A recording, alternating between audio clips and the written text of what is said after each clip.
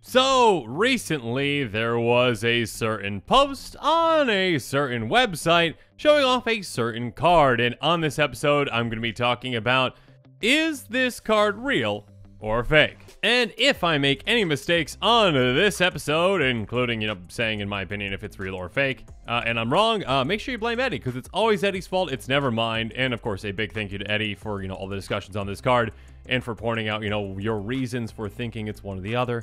And I'm going to bring those up here in a bit. But yeah, now with all that said, after you blame Eddie in the comments below, let's jump into it.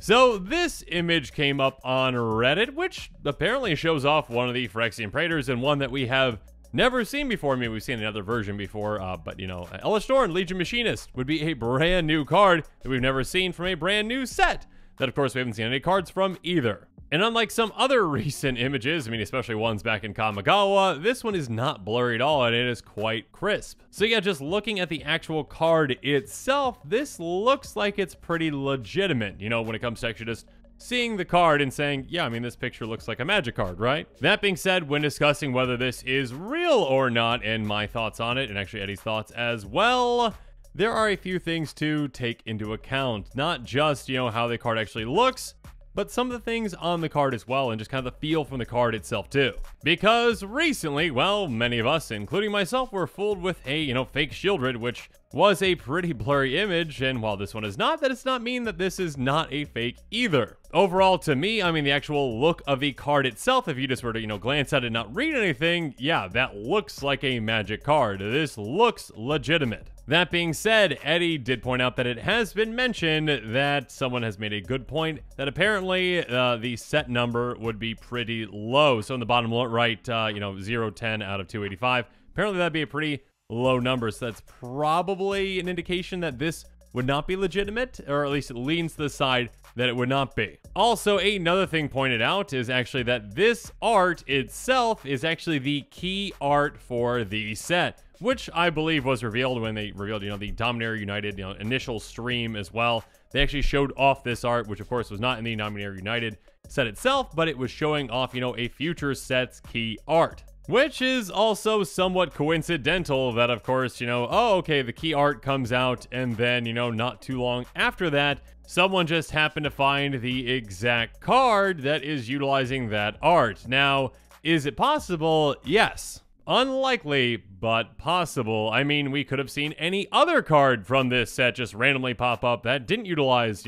art that has already been shown. So it is a bit suspect there. And apparently, when it comes to key art, typically, and again, I do say typically because it's not always the case, key art is not actually used on a card in the actual set itself. It's just used as, hey, showing off, the set with just this key art. It typically doesn't actually appear on a card in the set. Now again, is it possible that this is one of those exceptions? Yes.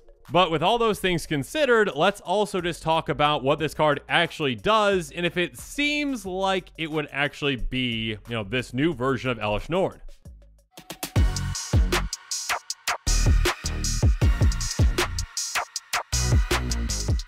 And with that, just to make this slightly easier to discuss in this way, thank you MTG.design, I've made a custom version of this card. Elesh Norn, Legion Machinist, is apparently a 2/4 Phyrexian Praetor with Vigilance that costs 1 white.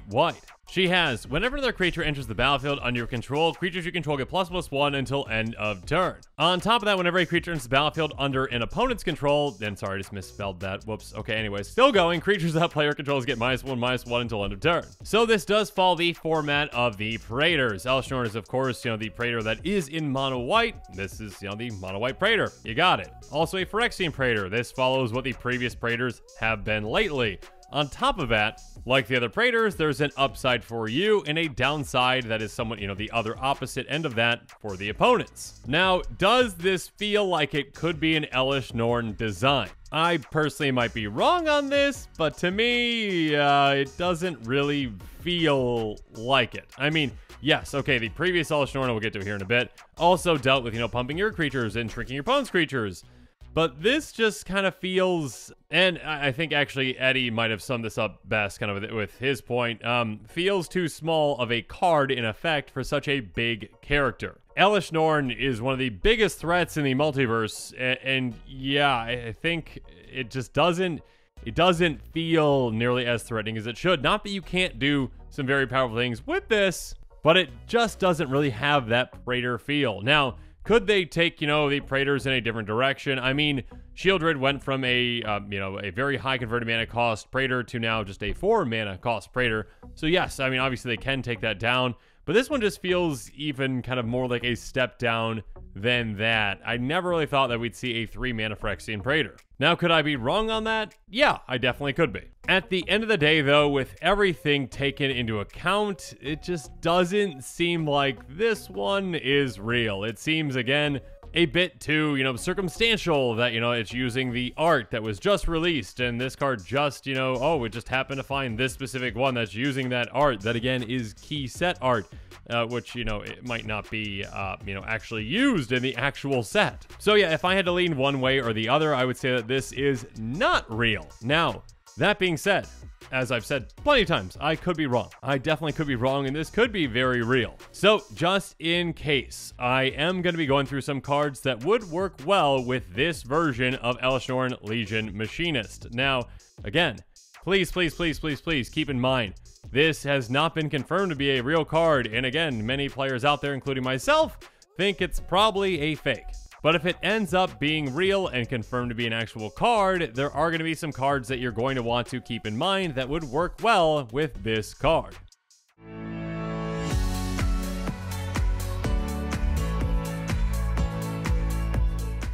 Okay, so really quick again, whenever your opponents have creatures come into play, their creatures get smaller and might even get taken out as well if you can get enough creatures into play under their control. But yeah, so find ways to actually give them creatures. The cards like a Crow and Horse, Benevolent Offering, and Alliance of Arms. A Crow and Horse is a 0/4 defender. When it enters the battlefield, an opponent gains control of it, and at the beginning of your upkeep, each opponent creates a 1/1 white soldier creature token. So you essentially give someone a horse, and they give you and your other opponents soldiers, which of course are going to shrink their creatures, while also pumping yours. Speaking of which, there's Benevolent Offering. Choose an opponent. You and that player each create 3 1/1 white spirit creature tokens with flying. So essentially this is a boost, +3/+3 to your creatures on top of, giving you 3 tokens, and then a -3/-3 to your opponent's creatures, which of course can help take out a lot of things. And keep in mind, since this is an instant, you can utilize this in a lot of sneaky ways. And then Alliance at Arms says, starting with you, each player may pay an amount of mana. Each player puts X 1/1 white soldier creature tokens on the battlefield, or X the total amount of mana paid this way. Now this, you might have to politic a bit to actually have other players actually put mana into, because, well, they're going to be taking out their own creatures. But if, say, someone doesn't have any creatures, they might be willing to help put mana into this to take out another opponent's army. Regardless, it's something that you can just put a lot of mana into to pump your creatures a ton and make a ton of tokens as well. Moving on, you can also utilize a card like Suture Priest to take your opponents down in a different way. Whenever another creature's battlefield under your control, you gain 1 life. And then whenever a creature enters the battlefield under opponent's control, you may have that player lose 1 life. So you get an even bigger benefit when your creatures come into play, padding your life total, and you get to take your opponents down whenever creatures come into play, whether, again, that's, creatures just they have entered the battlefield on their control on their terms, just, normally throughout the game, or, again, ones that, force into play under their control, like Benevolent Offering or Crow and Horse. Of course, in mono white, you've got plenty of other ways to make a ton of tokens, including some creatures that can make a ton of tokens like Geist-Honored Monk, Captain of the Watch, and Reverent Hoplite. Geist-Honored Monk has Vigilance, and its power and toughness are each equal to the number of creatures you control, so this can be huge, and when it enters the battlefield, you get 2 1/1 white spirit creature tokens with flying. So, just by having this come into play with those tokens, it's going to be +3/+3 until end of turn for your creatures. And then Captain of the Watch is a 3/3 of Vigilance. It gives other soldier creatures you control +1/+1 and Vigilance, and on top of that, when it enters the battlefield, you get 3 1/1 white soldier creature tokens. So this one comes into play with essentially, 4 creatures in total, so +4/+4 to all your creatures, and of course, those tokens are actually going to be more deadly, having, basically being 2/2s with Vigilance, which of course can be pumped even more with Elesh Norn. Next up, Reverent Hoplite has enters battlefield, creating a number of 1/1 white human soldier creature tokens equal to Devotion to White, and yeah, in a mono white deck, we're going to have plenty of Devotion to White, so we can make a lot of creatures with this and have a massive pump effect for our team.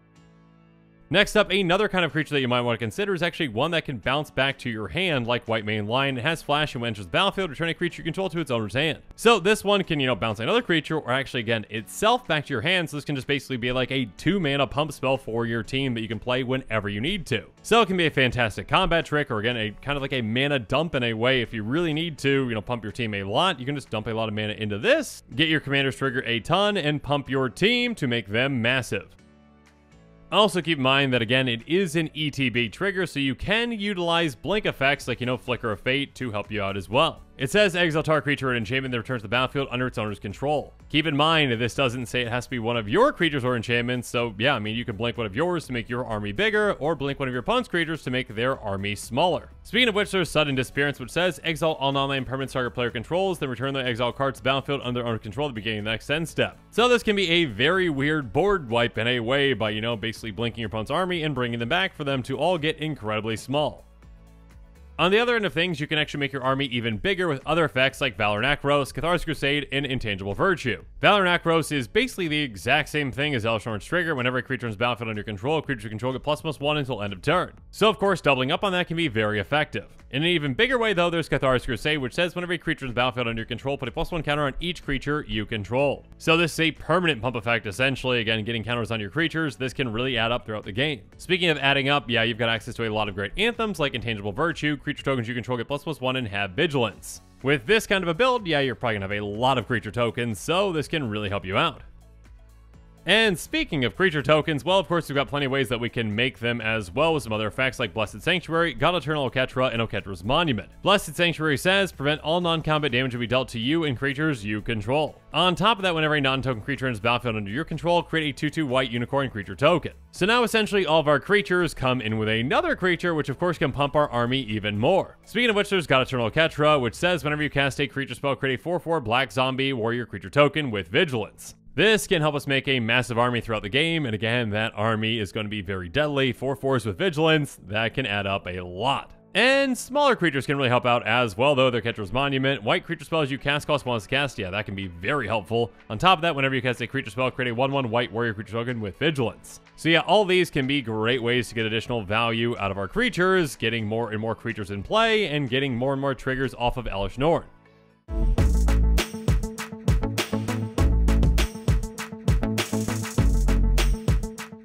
But again, like I said, please take all of that with a grain of salt because, again, this very well might not be an actual card. In fact, again, if I had to guess if it's an actual card or not, I would lean on the side of it not being one.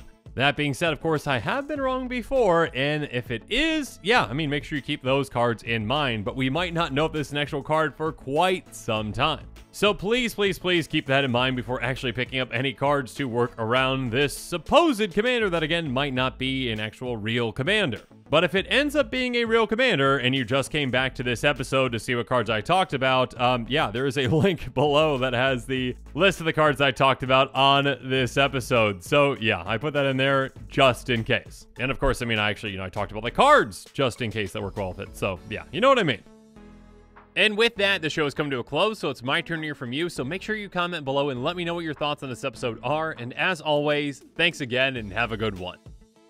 This show and episodes like this one are possible thanks to viewers like you. If you're looking for an easy way to help support this show, make sure that you like, share, and subscribe. Also, hit that bell notification icon so you don't miss any new episodes. You can also go check out our playmats and other merchandise at thecommandersquarters.com. We also have a ton of brand new t-shirt designs in stock, so make sure you check out those as well. Another easy way to support this show is with our TCG player affiliate links. So whether you're buying a deck or individual cards, you can use this general link right here or one in the description. And the final way that you can support this show is by supporting us directly by becoming a patron. There are many benefits to being a patron, and I truly couldn't do this without all of their support.